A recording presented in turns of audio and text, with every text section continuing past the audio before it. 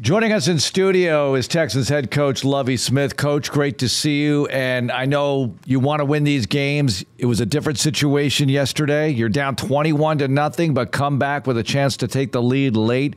What about that part of it, the ability to come back from a big deficit? Haven't done that yet. Didn't get over the top, but you did come back to force the issue some. When there is disappointment from a loss, you do have to look at the positives that happen, and it's just that. We're down. And previous games, we haven't been down like that. And it showed an awful lot to come back against a good ball club, which we're able to do. Second half, defensively, we need to stop him. I think 3 times we're able to stop him. Offense had to score. And what we did, reality is we put ourselves in position. Fourth quarter, we have the ball with an opportunity to take the lead after being down by 21 points. I mean, I think that's something to build on. Eventually, we'll get that win. Coach, what do you think was, I want to say the turning point, but what kind of got you guys going? I mean, obviously, Damien has the long run to get it to 21-7. Was that sort of the spark that kind of got things going, or was it defensive stops in the second half? What kind of got things going in the second half? I think it's a combination of both. I mean, whenever you get, of course, a long touchdown in there and you see how maybe just one of your teammates is playing, it can kind of ignite it a little bit. But the other part is this a 60-minute game or more. So you have to keep playing. They don't, name the winner after a quarter play or half a play. And that played out that way. It's always, we always want to, John, we want to start fast. Yep. And there was a big emphasis on, felt like we needed to score the first one. Or defense, we needed to take the ball away or 3 and out, whatever. But it didn't work that way. But it's always about the finish. And if you play your best ball at the end of the game, you normally have an opportunity to win the game, which we did. Yeah, can you learn from these things? You mentioned it. You want to get off to a fast start. Oh, my gosh, you don't get off to a fast start. But you did respond as the game went on. Is that something you can take with you into future games? Hey, when adversity hits, we can overcome it within the course of the game, even though you're not there at the end, but at least you're getting through some of these moments as they occur. Yes, you absolutely can. And reality kind of hits you with that. And for our team going forward, we've been saying that. That's coach talk a little bit, but that's exactly what happened yesterday. And it took all 3 phases. Defense had to make some stops. We didn't play our best game yesterday, but we had to make some stops, as I said. Special teams came up with that big takeaway. We needed to steal a possession, which we were able to do. And then, ultimately, it's about offense, putting points on the board. We almost completed that comeback.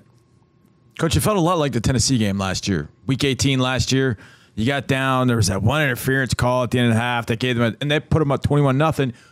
But the one thing also in that game, too, is it felt like when you got behind, I don't want to say there's no pressure on Davis, but he was kind of forced. All right, we got to get back in this thing. I got to do what I need to do.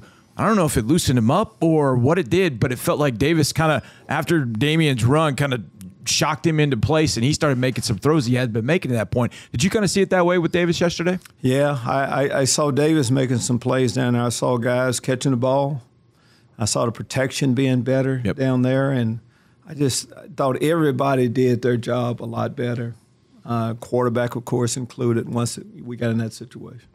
Okay, Coach, you've coached against a lot of great quarterbacks. And going back to Tampa, you faced Dan Marino as an assistant coach, and you were on the same staff as Kurt Warner for a bit. And the list goes on and on. Coach against Brady, Aaron Rodgers many times. Herbert seems to have that kind of talent. I know it's early in his career, and I'm not going to ask you to rank him, but what is it like facing a great quarterback like that who can make throws from anywhere in any situation? I mean, it's tough. And part of what happened yesterday a little bit is they did have a special guy on that side. He's got, and most people don't realize how big he is. I mean, he's tall, 6'6", whatever he is. Yesterday seemed like he was 6'7", but he can make all the throws. But his mobility, he's mobile too. He can move around, buy time, of course, to make all of the throws, stand up strong in the pocket. So how he compares, I think it's safe to say most people that know football say that he's going to be one of the greats to play the game. Coach, defensively, you talked about those stops in the second half. They get 27, but then for 3 consecutive drives, you slow them down. No points. You get the ball back to your offense. What was going right for your defense at that point? Was it all about execution? Was it some adjustments that y'all made at the half and during the quarter? What was kind of the key to kind of get the defense kind of back on track at that point? And that's why, well, to me, it's not like, John, we didn't go in and change up what we call a lot of what we call the first half, but that sense of urgency, the discipline that it takes for everybody to be doing their job all together, that's what we did. Guys played hard and just finished plays. I don't think it's not a magic pill or anything. You just have to go back to what works, and that's everybody doing their job, each play, and it takes everyone. Earlier, when some of the big plays were happening, it's normally one guy not doing one or two guys not doing what they're supposed to do. So that's how you get back in the game, and that's how we should be playing defense throughout. Last week, we talked about third down conversions. You had a bunch of third and shorts that you wanted to make that you weren't able to. This week, you're a little bit better in third down. I know you're not where you want to be, but it was different situations. Can you gauge that progress for us, Coach, and how that's going and what you're working on? Well, you're right. Last week, I had a lot of third and ones. Those should be manageable, plus for the offense, really, going into those. We did have some more manageable ones yesterday, too, and for the most part, it was a little better. And just picture third down, that keeps drives going. And how, we're talking about the offense right now, but last week, we were really good defensively on third downs. They converted 50% of the time on third downs against us, of not letting the offense get back out there on the field. They have to go. We have to play complementary defense along with the offense, and we didn't do that yesterday. Coach, when you think back to seeing Damian the first time and what he's given you now, do you think he'd be at this point when you initially saw him as a rookie with everybody had in the roster at the time? He's a rookie. We're through week 4, and he's become a really big offensive threat. Do you kind of think he was kind of headed in that direction? When did you kind of know, okay, this guy's going to be one of our better offensive players this year? Well, I think everybody's been around Damon from training camp have seen when he walked in the building, just energy, his love for the game. And then we got on the football field, we start to see it that way. I mean, he comes to work every day. And I'm talking hard-nosed football player that loves to run in between the tackles, can make you miss an open field, but that last dimension of his game, that a great running back's need is be able to go the distance. So, he's been a good football player for a period of time, and he's still young too. Did you think he had that juice? It looked like 24 had an angle on him, and then he blew that angle up. I knew he had good speed, but, you have a perception, and then in reality says that he can go 75 yards for a touchdown.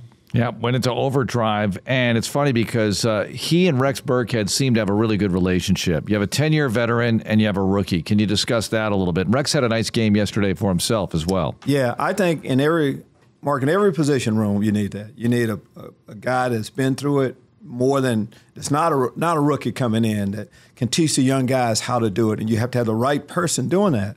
Rex is a perfect example. Played in the years, double-digit years for a reason. Takes care of his body on and off the football field, and just helping teach Damon and Troy, the young players, how to be a pro. And that role, big brother role, and working together, on your role as a teammate. And we have that.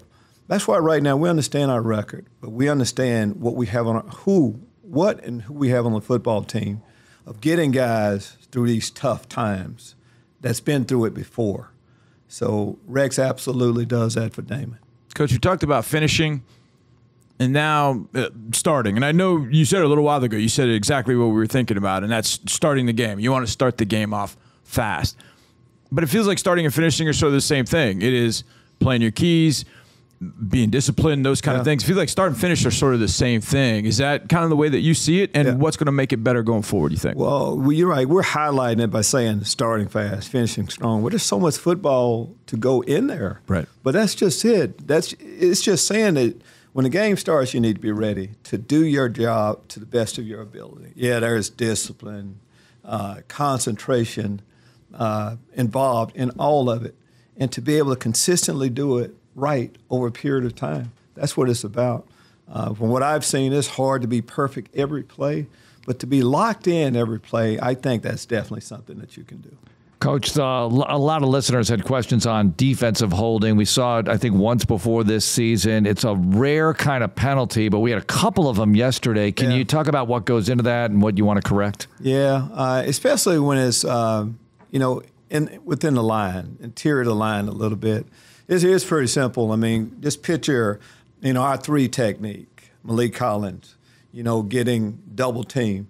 And if the guard leaves him, a lot of times you as defensive lineman, you have to get your hands on them and lock out. Right. And if they leave, sometimes it's kind of look like you're holding them a little bit. So that's not a defensive call that's really called often, but that's what it's about. It's just restriction of someone trying to go away from you. Coach, Jaguars this week, division game on the road. Maybe the most important game you would play because, well, first of all, it's the next one, but it's also because of that, it's a division game. I know you haven't kind of gone into the Jaguars too much, but it's a team we saw last year. But they're a little bit different, added a few pieces here or there, but Trevor's still the quarterback. What did you see from Trevor last year that you've got to be concerned about, and what do you think about the Jags overall? Well, if we just, overall, they're in a pretty good position. I know it was disappointing what happened yesterday, but it's a long season, but I mean, they've been one of the teams that people are talking about. We get to see them a little bit on the crossover, but we know them. George Warhop, offensive line coach, Joe Dan. I mean, two of our coach, our safety coach, were both, from there. So we're familiar, but we played them a couple times. They're a division opponent. Trevor Lawrence is a real deal. He's one of the best quarterbacks in the league. As you mentioned, some of the free agent additions. Offensively, Kirk receivers, good player. Offensive line, of course, they've tweaked it a little bit. And on the defensive side, the first pick in the draft there, they put money into their defensive line. They've just upgraded the personnel, have an outstanding coach, of course. So it'll be a big challenge for them. Well, we know what happened there last year, but we talked about this with the Chargers, how last year has nothing to do with this year. But back out on the road, is this strange, the 17-game schedule? You have these 9 road games. We're all getting used to it together. Last year you had 9 home games. Yeah, but, for us, Mark, it's just that I know who we play next week. Yeah. Or this week now. Right. You try not to look too far ahead, but you know who's coming up on the schedule. And we know a division opponent. We're going to go to Jacksonville each year.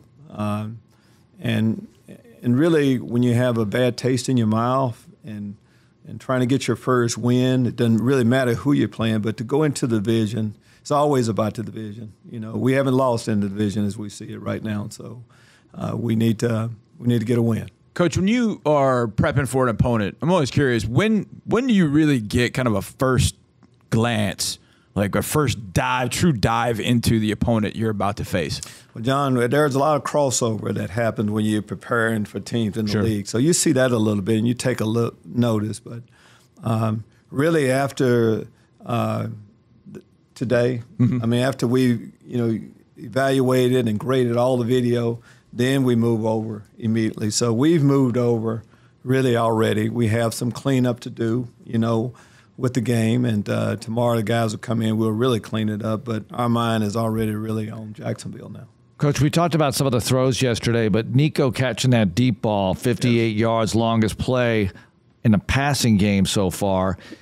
Does that sort of break the seal, maybe, give them confidence that down the line they can do that more and more? Because I know you saw some of that last year, but this is a pretty nice throw and a great opportunity for you that you capitalized on immediately afterwards. Yeah, I think first you can look at our team the same way. I mean, there's some things we need to do to get over that hump, need to get that first win. But, yeah, that's definitely the case.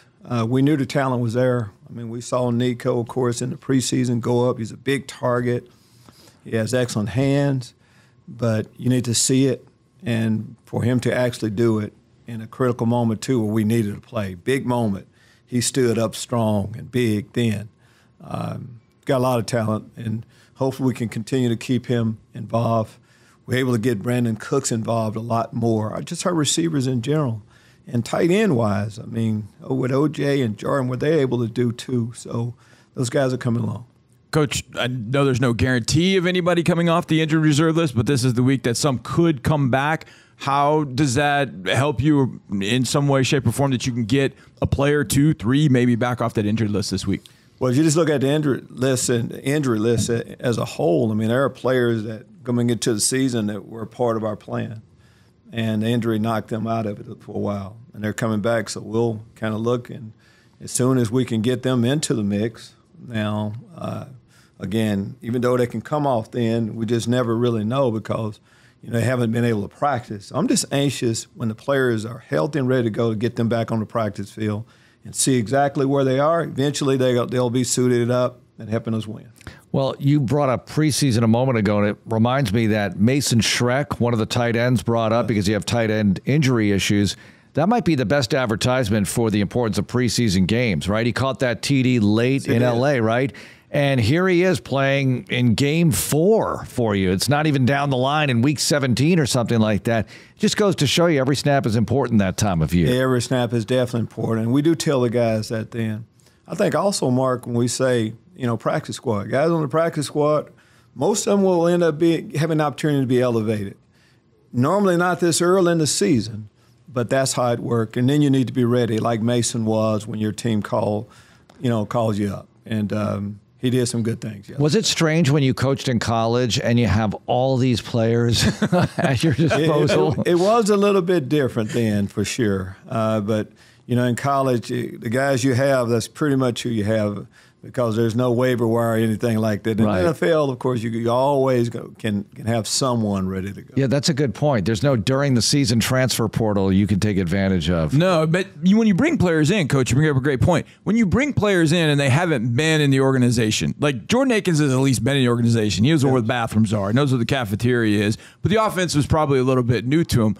What's kind of the biggest goal in getting those guys ready? I mean, how much do you give to them of the playbook and get them ready? Or is it just, this is what you need to know for this week, and we'll just keep adding as we go along? How do you kind of handle when you get somebody in that's not from the organization, if you will? It's hard when you get somebody from the organization. As you mentioned, if you hear they're going there in all the meetings. Yeah. So even though they haven't played, they should be ready to go. But when you bring somebody in from the outside, first you kind of look at who you bring in, maybe what system they've been in. Would this be familiar to them? Right. So you look at that, and then it's finals week. You start cramming. Yeah. That's what you start doing. From the moment they get in the building, yeah, that's what you start doing. And you just look at tight ends in general. OJ didn't go through camp with Jordan. Those guys weren't in camp with us, but they picked it up fairly quick. Coach, we always make a big deal, and rightfully so, about home versus road and everything, but you've played 2 road games. You've been in that tough environment so far. Doesn't that help you, especially with some of the young guys who haven't been in the NFL? Doesn't that help them get ready for a situation like Jacksonville? Back out on the road now, we know what to expect, at least more of what to expect in terms of the environment. I absolutely think that's why I think it's important. Preseasons are of having an away game for the guys that don't know. So we got that out of the way. Went to L.A. for the young guys, the Damons, the Jalen Petries, Derek Stingley, all the young, they know that. And then also for us now, once the season started, I mean, we've gone to Denver. We've gone to Chicago. So we kind of know the routine of going on the road, and it should be like another game for us this week. Coach, you've always said to us, you're a football junkie. And there's no doubt. We were calling a game the other day, and all of a sudden you popped up on TV with Deep Beam. Thank you for that, by the way. That made the broadcast really cool. But then you stuck around and watched the rest of the game. I mean, you just hung out there. I mean, obviously you're the most noticeable person in the entire building, but you hung around and watched the football game. It's not as if we didn't believe you, but you got a game the next day, and yet you are watching college football. I thought that was really cool. Yeah, it helps when it's in your stadium, and it does help. And we have meetings coming up a little bit later. And it also helps though that when you have a history with someone. I mean, I'm from East Texas. Stephen F. Austin, Sam Houston State. I know Sam Houston's getting ready to move up. I know about those programs, and to see them, it's nothing like rivalry games in any sport. But rivalry games in football, that was an excellent college environment at our stadium. And I wasn't the only one. At the end of the game, I know our offensive line, we had Tristan McCullough, some of the guys that have a connection to them. We're all down in that tunnel watching a great game. The Ask Coach question of the week presented by Amegy Bank. Coach, and this is really for my benefit as much of anything. People are noticing you're in outstanding shape. Have you changed over the years your routine? What can you share with us about your routine to stay in great shape? Well, we can always be in better shape. I'm going to throw that out there. But I do have a routine. I'm a routine guy. I eat, a lot of times I eat the same thing each day. And once the season starts, it's hard to just really get into that marathon training. But, you have an opportunity. We're going to be on the field for a couple hours. And I do something before practice each day, too. So I try to watch what I eat as much as possible. But once you start getting older, every day counts. So there's nothing like being healthy. We preach it constantly to our guys on health, what they put in their body. And be one thing to just be giving a lot of lip service. I want them to see me living that way, too. If you were going to cheat, just a little bit that day, what's it going to be? I'm in Texas, and it'd be hard. My background growing up, we fry a lot of things down here, but I try not to cheat too much. Well, wait, do you lift weights? Do you do cardio? We got to know, Coach. I think cardio is important. I think lifting is important. And the thing about lifting, you don't have to have weights.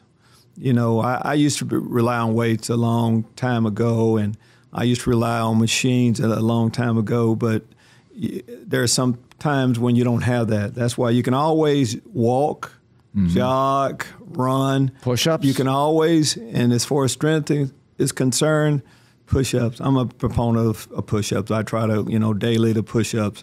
And if I tell you how many, it'll make it sound like I'm bragging, so I won't tell you how many. But, I really don't even know if I want to know. You can always do that. There's ways to stay in shape, absolutely. Outstanding. Coach, thanks a lot for joining us. Good luck this week. Thank you.